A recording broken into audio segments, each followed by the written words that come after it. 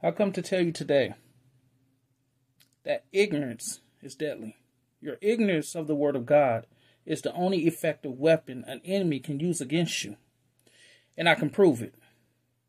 As you can read in Hosea, it reads, "My people are destroyed from lack of knowledge because you have rejected knowledge. I also reject you as my priest because you have ignored the law of your God. I also will ignore your children." But see, this is the thing where I want you guys to realize and understand.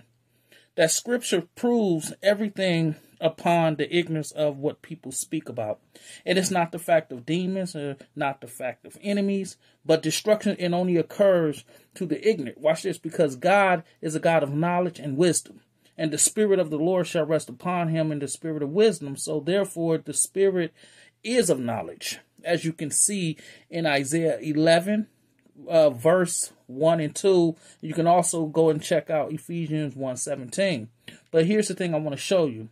A remarkable photograph of Jesus is provided for us in Matthew, where it gives us a clear understanding upon who he is and what he stood for, and the knowledge that we can learn from him as he's on his fast. His body is weakened, but watch this. There alone, without the encouragement of multitudes cheering him, the Satan approached him, taunting, tempting, and revealing to his natural senses what the responses of Jesus was and what it was about. But see, it's so effective because Jesus knew the word, because he wasn't ignorant to the fact of the word, because of what Satan was trying to place upon him. And this is where we get our wisdom from. Now watch this. Jesus spoke the word, and this was the word that he had spoken. Watch this, because of the knowledge that he had, because see, he wasn't ignorant to the fact of the word, and a lot of us become ignorant to the fact of the word, and this is why we get ourselves caught in a snare or get ourselves caught up in things that we shouldn't be caught up in.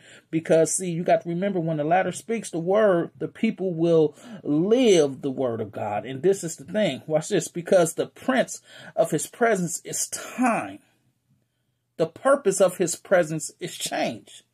The product of his presence is holiness, just like the goal of Satan is ignorance.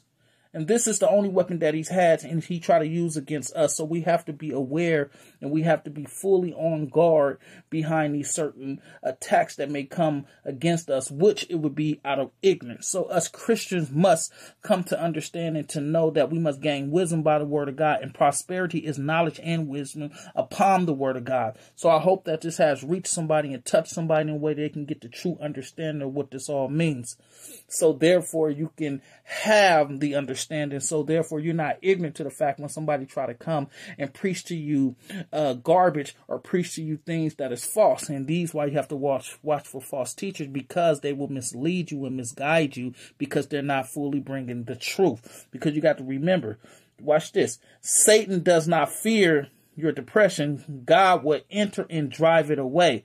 Watch this again. Satan does not fear your poverty. God will provide. Because see, Satan always want to bring upon things that you feel, watch this, that will decay you. But see, that's not the case, because God will always overturn every and anything in our circumstances and situations, because Satan fears your discovery of the word of God. And this is what you got to watch for.